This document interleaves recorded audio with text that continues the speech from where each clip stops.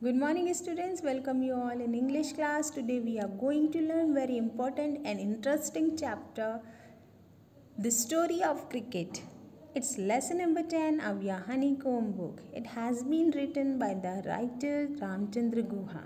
Cricket. By this word I think you all are very excited as it is Indians' favorite game.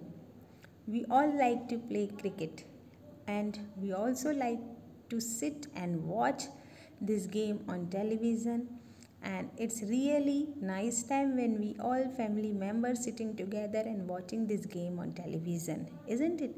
So let's enjoy reading this chapter. It's all about the history and origin of the cricket. But before that, let's have a small introduction of the writer. Ramchandra Guha, who was born on 29th April 1958. He is an Indian writer whose research interests include environmental, social economics, political, contemporary, and cricket history. He is also a columnist for The Telegraph, Hindustan Times, and Hindi daily newspaper Amar Ujala. He is a regular contributor to various academic journals. Guha has also written for the Karwa and Outlook magazines. Mr. Ramchandra Guha has written many books, include a pioneering work of environmental history, The Unique Woods, which was published in 1989. An award-winning social history of sports, A Corner of a Foreign Field, which was published in 2002. And a widely acclaimed and best-selling work of contemporary history, India After Gandhi, was published in 2007. The first volume of his landmark biography of Gandhi, Gandhi Before India, was published in 2013. Ramchandra Guha has received many awards, among them the R.K. Narayan Prize, the Sahitya Academy Award, and the Ramnath Goenka Prize and the Fukuoka Prize in 2014. He was awarded an honorary doctorate in the humanities by Yale University. So student, now let's enjoy reading the chapter. Cricket is one of the form of the many games played with the ball and bat in England from past 500 years. Let's know about the history.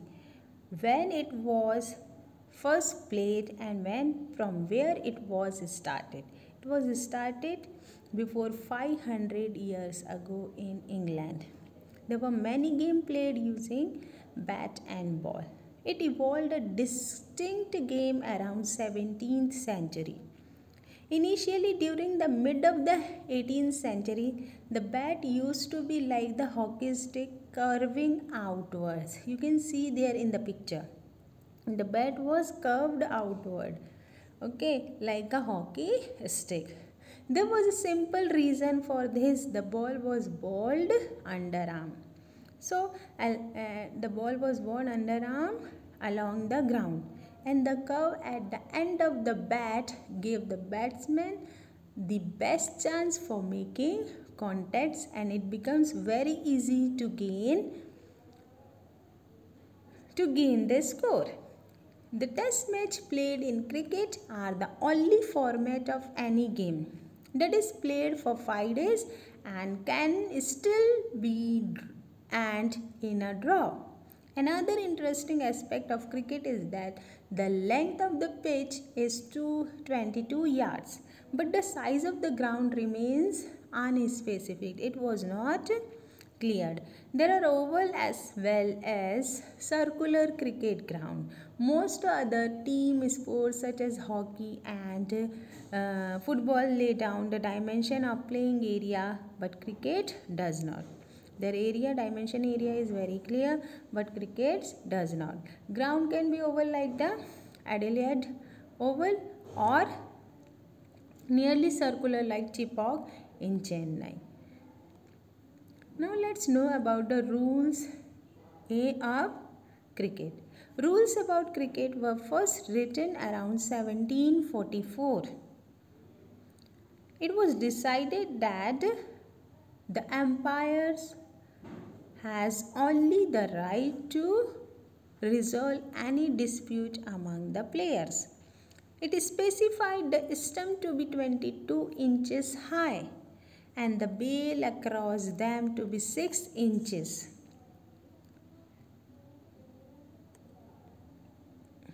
And the ball weigh about 5 or 6 ounces and the distance between the two set of stumps was 22 yards. I think you all know these rules, isn't it? Those who play the game, they all know it very well. The first cricket club came into existence in Hambledon in 1760s. The first leg before law was published in 1744 and it was around the same time that the third stump became popular. By 1780, the matches were played for around 3 days and the first 6-seam ball was also created in the same time. The Marylebone Cricket Club MCC was founded in 1787. It was all about the law. Now let's know about the equipment which are very necessary for the protection of our players. So how it is all made up of? The most important equipment associated with cricket continues to be handmade still today. It's all pre-industrial material. It can never be industrial materials. It is still today pre-industrial material. They are made up of natural and pre-industrial materials. The bats are handmade of cork, leather and twine. Only the protective equipment like the pads, gloves and helmets they are consisting synthetic material like vulcanized rubber etc. are used there. Cricket was first played in India in Bombay by the Zoroastrian or Parsi community. The Parsi was the first community who brought the game in India because they were in the close contact of the foreigners and they play game with them because they were having contact with them for the trade. The Oriental Cricket Club was founded in Bombay in 1848 was the first Indian cricket club. The Parsi had to build their own gymkhana following a quarrel with the whites for the Bombay gymkhana. So Parsi gymkhana and Bombay gymkhana they both have quarrel because of having rights on the playground. So in 1889, the Bombay Gymkhana team was defeated by the Parsi team. Now, how is the modern cricket now and how it became very popular? It is just because of use of technology. Modern cricket is dominated by test and one-day internationals format. Some of the great players whom we all fondly remember are the ones who have played in the Test cricket. C.K. Naidu. C.K. Naidu is one of such great players. He was also the first Test captain of India. India became a Test playing nation in 1932, many years before it got its independence. Test cricket initially was played among various parts of the British Empire and not between sovereign states. The first test was played between England and Australia. Television coverage has brought cricket to every household. With the satellite television, it is now possible to catch live updates of match played anywhere across the world. We can even see the match sitting in our home and it is just possible because of our satellite television. India has the largest viewership of the game and is the largest market for cricket.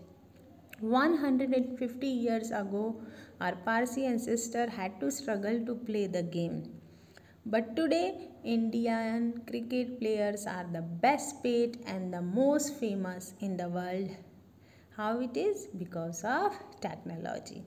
And the platform which they get is the best platform for them because they are at the place where the whole world can see them. So Indian cricket players are the best paid and the most famous person in the world. So this is all the important point which we have discussed about the chapter in this video. Now for more details you all read the chapter very well, and if you have any doubt you can make a contact to me. So have a nice day. Take care all of you. Bye everyone.